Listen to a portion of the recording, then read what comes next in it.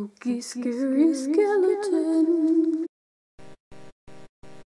Hey everyone, it's Godzilla, and this week on Social Society is Random Week. So now it's Random Week and Halloween is like kind of far away.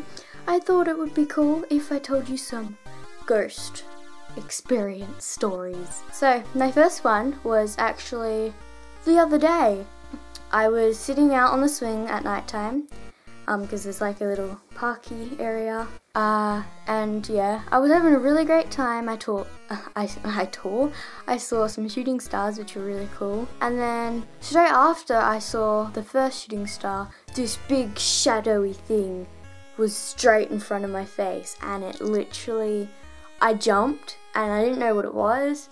Like, it was like a grey blur. Sometimes it could have been my hair because, you know, but I'm pretty sure my hair would have been flying backwards because like I was going forwards at that time.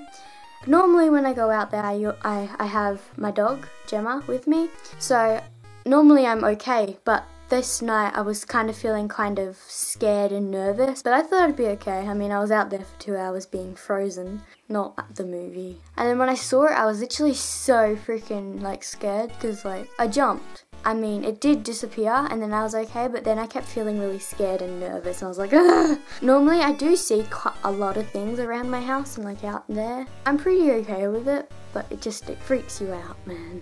My next story is from when I was really little. Imaginary friend time. I had this friend, her name was, I believe, her name was Carla, is what I called her. I'd apparently tell her everything, like a friend, I guess, but like, we've lived in this house ever since like I was a baby type of thing. When we moved into the house, I guess my mum was seeing this person outside of like windows and stuff, and she got really creeped out about it. When I started to grow up and with the friend Carla, my mum decided to get the house like de-ghosted. I don't know the word for that.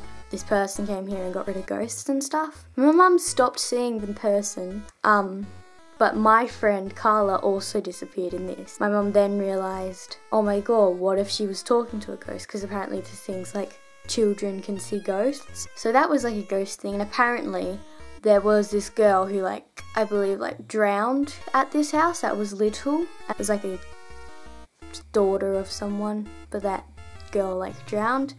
And I think her name was probably Carla. But yeah, if you guys have any ghost stories, feel free to comment them in the comment section and tell me about them because I love hearing ghost stories. It's like one of my favourite things to do. I'll see y'all later. Bye!